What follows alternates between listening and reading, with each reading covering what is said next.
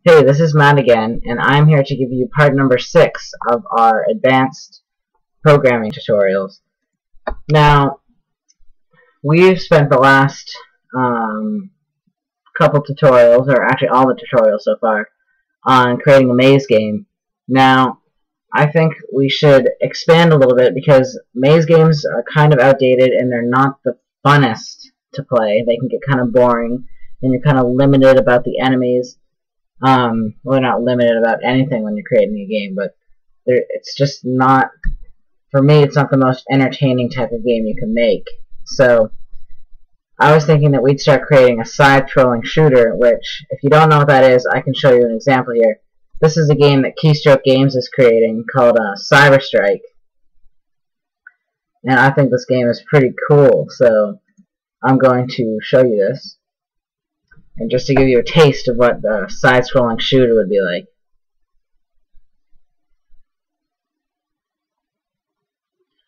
So here we are, and you can see our player here. You look at it from the side, and your gun always points towards your mouse, which is one of the main features, which allows you to aim very precisely, because, see, if I pull the trigger,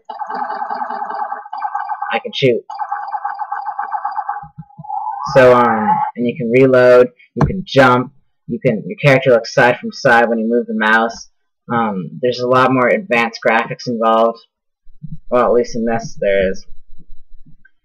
And see, everything's from the side instead of being from the top, which tends to make it it's a different style, and I think it's a lot easier to convey action and storylines with this style instead of being from the top. So, we're going to be creating a game like this the next few tutorials, and it's going to take a while, but I think we're going to be able to do it. Now, just as a precursor warning, you are going to be able to follow in the first few tutorials if you don't have Pro Edition, but unfortunately, this is where the Game Maker Pro Edition comes in.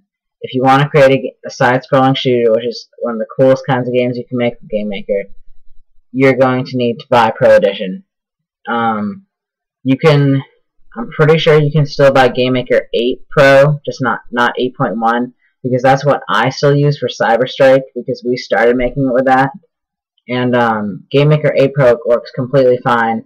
Game Maker 8.1 just has some extra features, but it's cheaper than 8.1, so if you don't want to buy the newest version, it's okay, and I think you might even be able to upgrade or something. But I still use 8 because when I'm using Pro, so I have Game Maker 8.1 Pro, and we're going to be using that later in these tutorials. But you're going to want to start looking into buying it, because you're going to need it if you're going to follow these tutorials. So, we're going to create a new game. So I'm going to call this, okay, I'll save it as Side-Scroller Tutorial, or whatever. Well, you call it the name of your game. So we're going to have to start over again, which is not that bad because we're doing something completely different, so there's not really anything we can salvage from the old game. But if you don't want to do this, you don't have to watch these tutorials. You can have as much fun as you want with a maze game. I worked on a maze game for like 6 months, and it was great at the end. But you guys can spend whatever time you want. You can completely ditch your maze game and work on this for all I care. But we're just going to get started on this. So, we're going to make a new player. That's sprite 32 by 32. Now these tutorials are going to be more advanced because obviously I'm going to go fast through all the things that we've already learned in the previous tutorials. So just try to keep up. And this time I'm actually going to create a really lousy stick figure because I'm lousy at drawing. And you guys can create whatever kind of a player you want, but just make sure it's from the side. There you go, you're all set. This is our player. Click OK. Now we go into Objects. I'm going to call this Player. Now, the first thing we need to do is we're going to add gravity to our game, because obviously we need gravity in our game for it to be a side-scrolling shooter. Unless if you want us to be in space, and the physics would get really complicated then, but we're just going to do normal gravity for now. So in the step event, we're going to use this code that the first thing we're going to do is we want to say, we're under controller, we want to go to check empty, drag that out. We're going to say y is 1 relative. So what this means is if there's nothing underneath the player, that's basically what this is checking. You can figure it out if you want to look at it, but that's if there's nothing underneath the player, start of a block, we are going to go under move. Here there's set gravity. We're going to set the gravity direction 270 to 0.7, and then we're going to end the block. And you're probably like, why are you setting the 270? Well, if you look at a circle in GameMaker, 270 degrees is down and 0 degrees is left. I'm pretty sure. And so you can pretty much orient yourself from there of what the other directions would be, but it's just a little offset, like just kind of like the graphs backwards. But so the angles 270 is down. Just remember that. So now the next thing we need to do is we're going to check the other game because Matt can't remember how to do gravity. I always forget things because I'm always adding things. Okay, so you know what, I'm lazy, so I'm just going to copy this and explain it.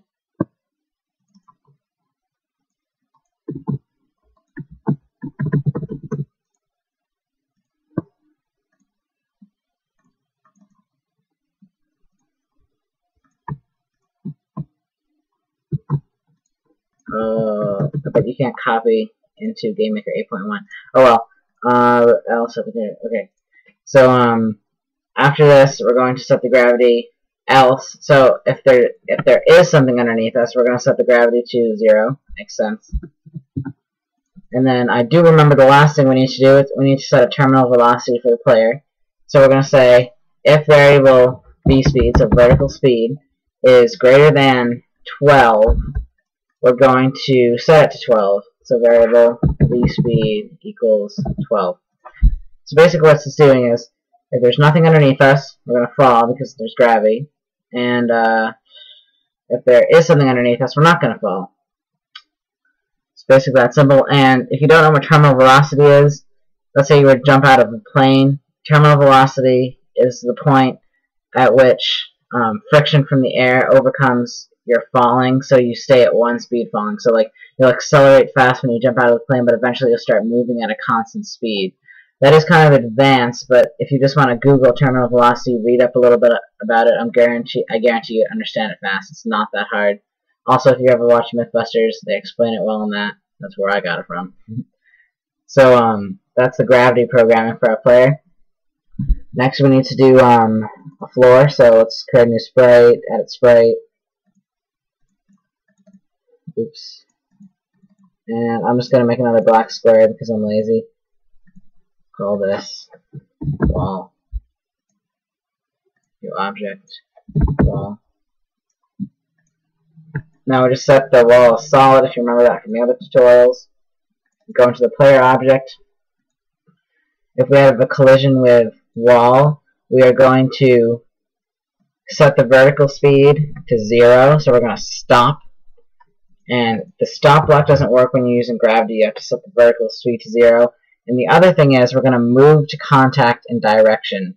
Now for direction, we're going to put in direction, which kind of sounds confusing, and it actually is. I still cease to completely understand to this date. But basically what's happening is when you collide with a wall, you're going to stop. But to make sure that you're completely contacted with the ground, we add in this.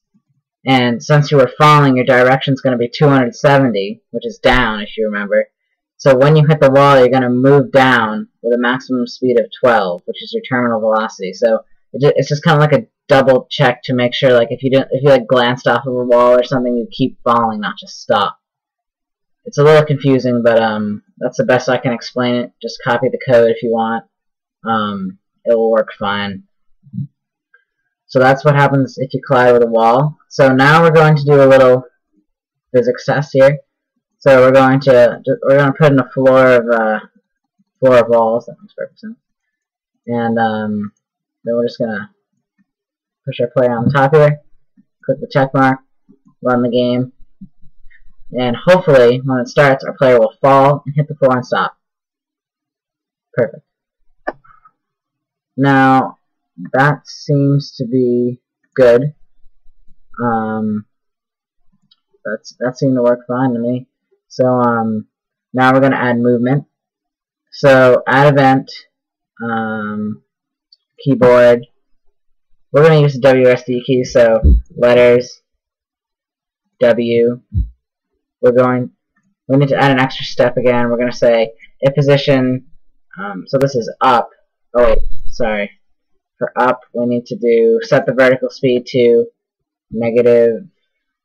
I don't know. We can try like 6 or something. So we're just gonna set the vertical speed to like -6, which will make us jump. And then keyboard, letters, A, which is left. So what we're gonna do for this is Control, check empty, X. We're gonna set to -4. So if it's empty to the left, we're going to be able to move. So if it's empty to the left, we're going to set X to -4 relative. So we just need to make sure it's empty first. So I'm actually going to copy this code here. And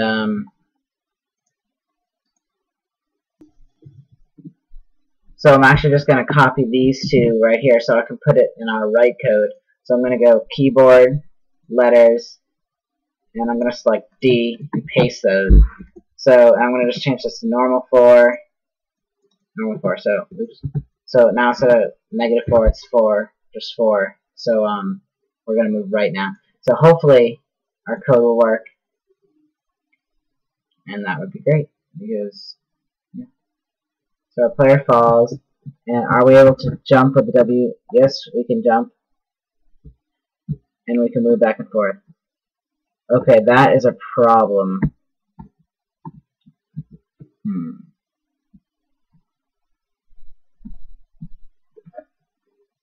Let me check if I have time.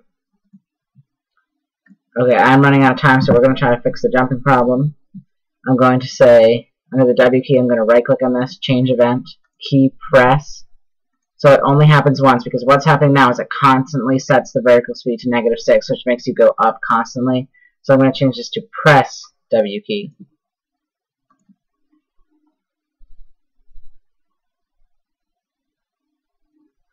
So now I have this, and we can jump. Okay, that's working like I think it is. But there's something wrong with the collision with floor, so we're going to look at that. And I'm going to change this instead of direction.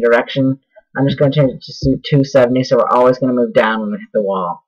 So hopefully that will nail out some of the bugs of this weird direction variable that I'm not 100%. There we go. See, now I can move back and forth and jump and everything. So your side-scrolling shooter is officially started. This is about the limitation of what you can do. Actually, I can teach you how to make a side-scrolling shooter without having the Pro Edition. I can do that if you really want.